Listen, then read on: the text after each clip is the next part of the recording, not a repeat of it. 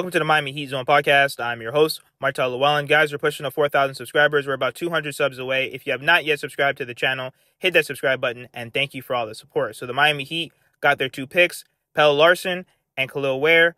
I'm telling you right now, PELLE LARSSON, he's a nasty three-point shooter at 42.6% from the three. Is absolutely phenomenal. 6'5" guard out of Arizona.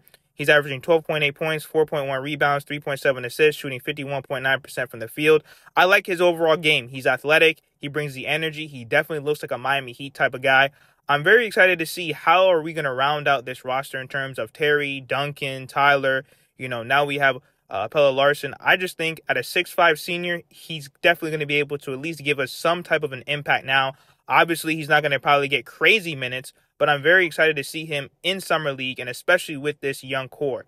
Same thing with KEL'EL WARE. He's averaging 15.9 points, 9.9 rebounds, 1.5 assists, 1.9 shots blocked, which is absolutely phenomenal. This Miami Heat team needs size, rebounding, athleticism.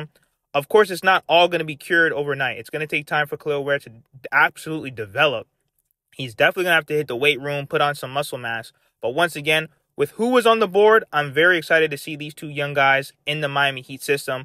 Let me know what you guys think in the comments. Like, share, comment, subscribe as we continue to push to 4,000 subscribers.